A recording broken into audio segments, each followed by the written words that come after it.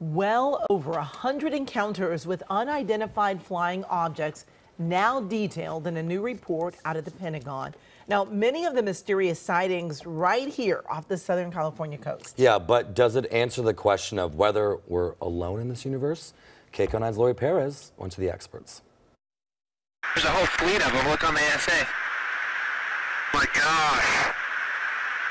They're all going against the wind. The wind's 120 knots from the west. This video, taken during a U.S. military training mission, is one of 144 encounters with UFOs, or what the government calls UAPs, unidentified aerial phenomena, that U.S. intelligence studied. Here's another one from off the SoCal coast. And of the 144 sightings, investigators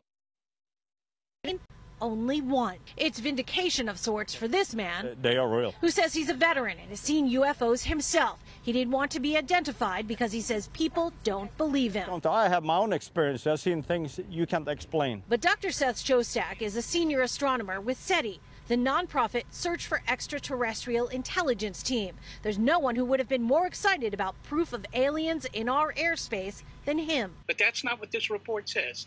It says there are a bunch of mysterious things that we don't understand, but there's no real evidence presented that any of it has to do with aliens. He's among those in the scientific community who say the headline of the Pentagon's 9-page report is this. All it means is that we just don't know, and we need to do more work to understand it. But what about this? The report concludes what's seen in the videos are physical objects, that they may pose a challenge to U.S. national security, and acknowledges there have been 18 encounters in which UAP demonstrate advanced technology that U.S. experts, again, cannot explain.